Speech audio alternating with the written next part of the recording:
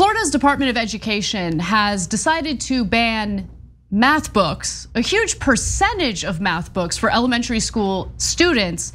And the reason why they've decided to do this is because they're concerned that the math books include CRT and other theories that they disagree with that have been banned by Governor Ron DeSantis.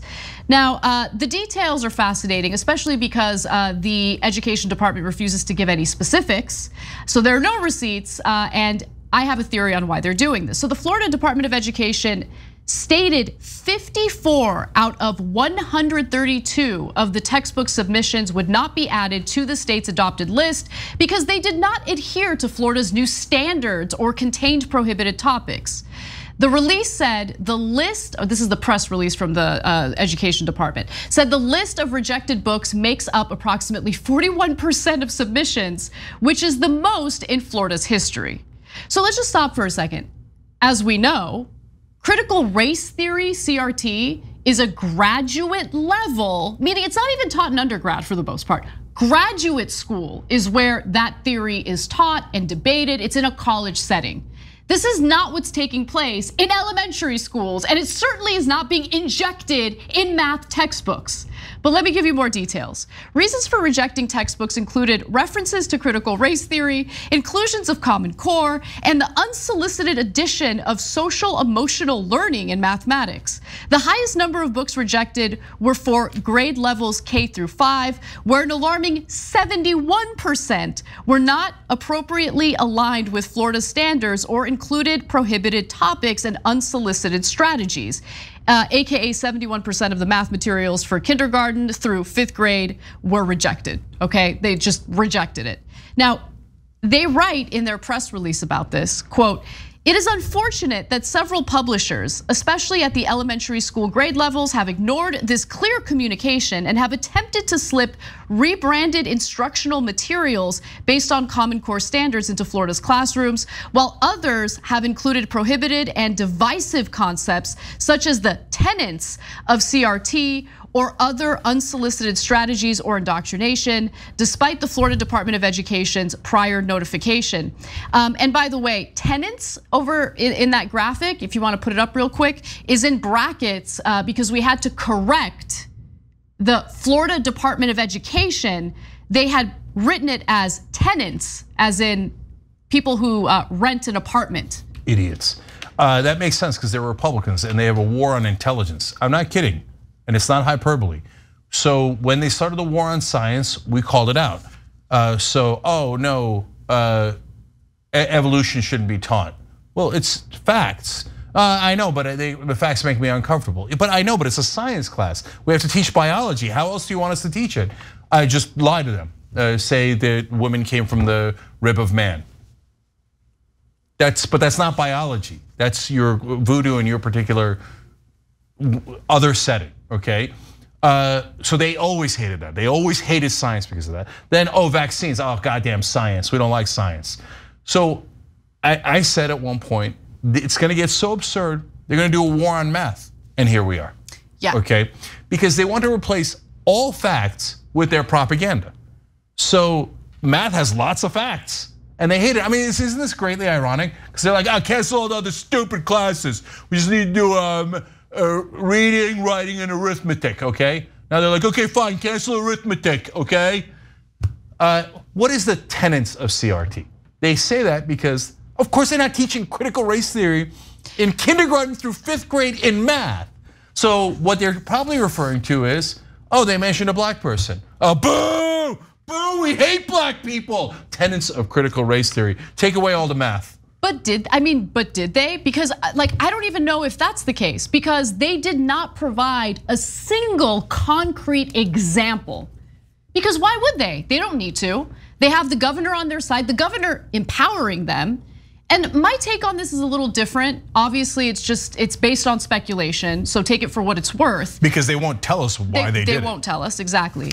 No, when they say that they want to do away with certain parts of the public education system, things like music, art, whatever it is, social studies, They claim that they're doing it because they want students to excel in what's important, right? They want them to excel in English and math. English and math, look at how bad the English and math scores are. But I think that's a lie. I think there's more to it than that. I think that they specifically want to dissolve public education. In fact, some of the prominent individuals on this, in this Florida Department of Education have been very blunt about it. So let's get to that. First, let me start off by giving you Governor Ron DeSantis' statement in regard to these book bannings. And let's be clear, they're banning books in Florida. He says, it seems that some publishers attempted to slap a coat of paint on an old house built on the foundation of Common Core and indoctrinating concepts like race essentialism, especially bizarrely for elementary school students. I'm grateful that, and remember this name, Commissioner Corcoran and his team at the department have conducted such a thorough vetting of these textbooks to ensure they comply with the law. Now, who is this guy that he's giving credit to? His name is Richard Corcoran. He's the commissioner, and he's had his share of political scandals in the past year. He announced that he'd be leaving his post by the end of April, but not because of any wrongdoing. It's because he wants to make more money as a political consultant. But let's get into his history with public education. His planned departure date is in late April. It comes a few months after the Department of Education came under fire for trying to steer a multi-million-dollar contract to a politically connected company. The bidding scandal is under review by DeSantis' chief inspector general. I'm sure. I'm sure that that's a totally good faith investigation, and they'll get to the bottom of that. They'll get to the bottom of that. They get to the bottom dollar on that, I'll tell you that right now. Yeah, exactly. Let me give you more. Records and interviews show that before the Florida Department of Education asked for bids, it was already in advanced talks with the company to do the work, subverting a process designed to eliminate favoritism. The company is MGT Consulting, led by former Republican lawmaker Trey Trevisa of Tampa, a longtime colleague of the state's education commissioner, Richard Corcoran. Yeah. Interesting turn of events. Now, because of this investigation, a new round of bidding began. But I want to talk about Corcoran and his wife. They homeschooled their children. He is not a believer of public education. In fact, he's on the record for that. He has pushed for the privatization of education as Speaker of the House and called teachers' unions repugnant and evil. The president of the Florida Education Association also called him a Betsy DeVos clone. He's clearly easily corruptible, by the way. In 2017, Florida House Speaker Richard Corcoran and one of only 2 state-level politicians who attended the infamous Koch brothers hosted summit in Colorado was one of them. He promptly flew home and announced a plan to kill Florida's public election financing laws, which help elect candidates who don't want donations from the corporations, utility companies, real estate magnates, and billionaires who effectively control state politics. Of course. And as a former DeSantis himself, and as for DeSantis himself, I'm sorry about that, he's been bankrolled by none other than the DeVos family. And remember, the DeVos family has one specific goal: privatize public education. They're on record with that. They're very aggressive with that.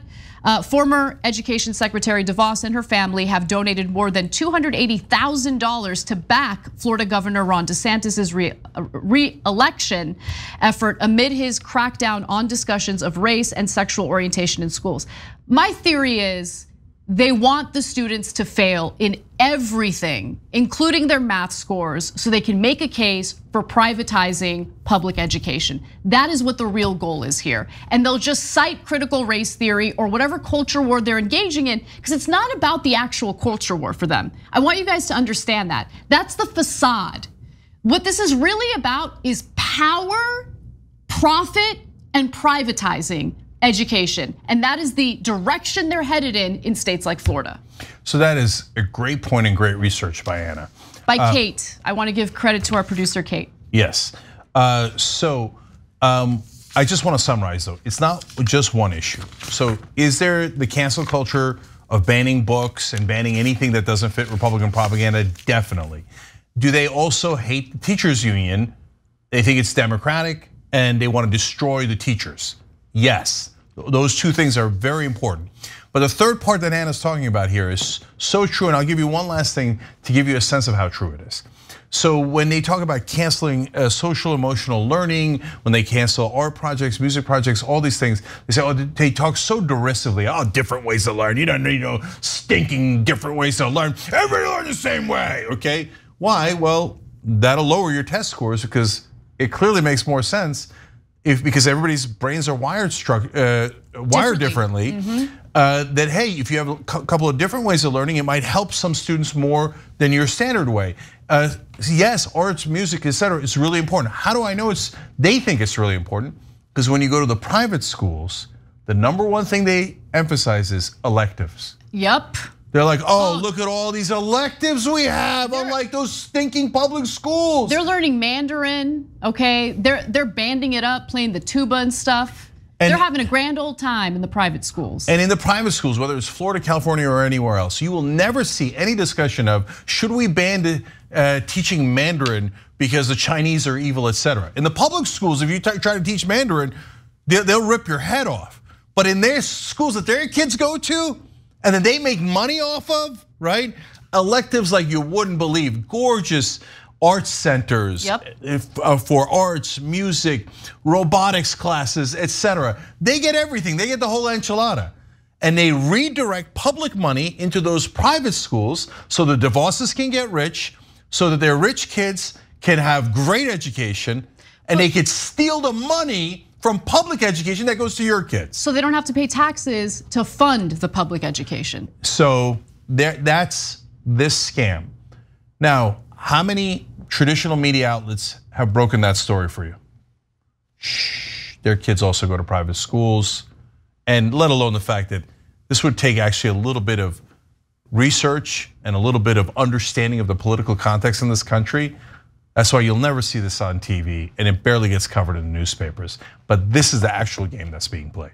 Thanks for watching The Young Turks, really appreciate it. Another way to show support is through YouTube memberships. You'll get to interact with us more. There's live chat emojis, badges. You've got emojis of me, Anna, John, JR, so those are super fun. But you also get playback of our exclusive member-only shows and specials right after they air. So all of that, all you gotta do is click that join button right underneath the video. Thank you.